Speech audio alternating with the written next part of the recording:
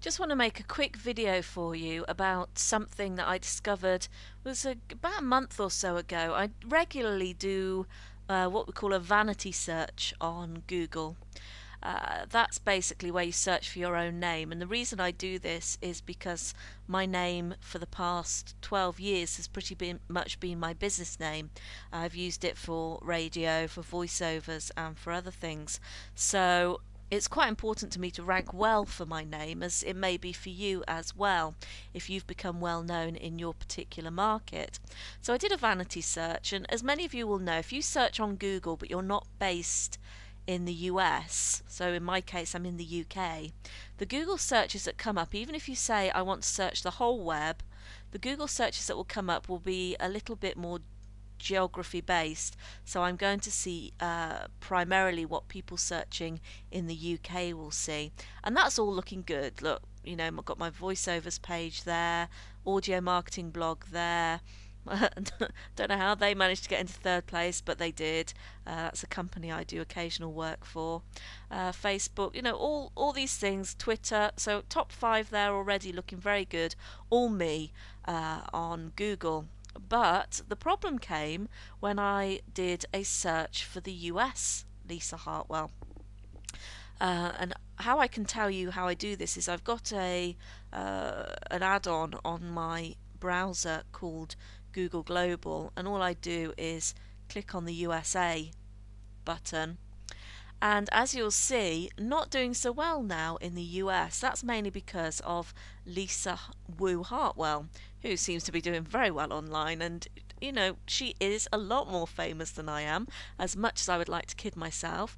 She is a famous person, and as you can see, she now is dominating a lot of these top positions. So that's something I'm going to have to work at in getting myself a little bit higher up on the rankings in the US. In fact, if you look through here, not doing too well at all. I am on the first page, but I'm fairly low down. Until I was scanning down when I was doing my search, and I came across this right at the bottom of the first page of Google for the US. Now, I wasn't there. Profile results for Lisa Hartwell brought up this Lisa Bolton Hartwell only, and I thought, what's this all about? So these are basically new profile pages that you can create in Google. I've already created mine.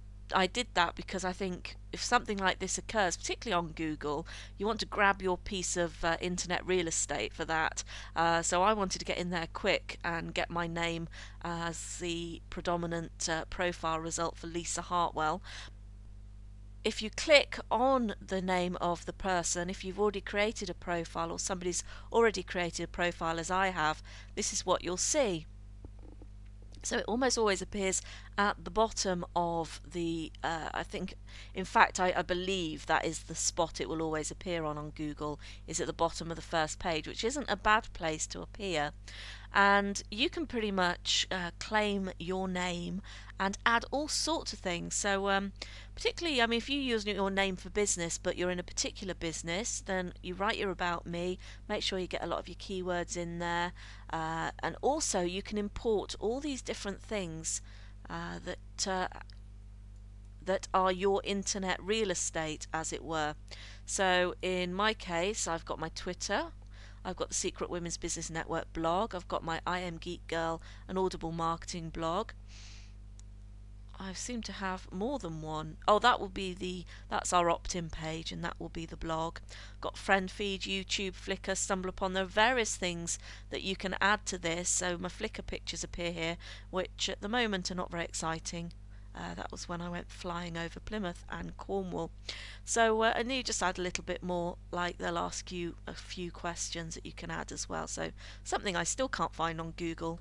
That'll be my 20s, which I thought was quite amusing at the time, but yeah, well, maybe not. So definitely urge you to go away, go to Google, check out who's got your name on your profile, on the Google profile, and of course make sure you set up your own, whether there's anybody there or not. It's an ideal way to get your name up there and be on that first page of results for your name, and potentially for your business as well. Haven't explored it in terms of business names or niche names, but definitely something worth exploring.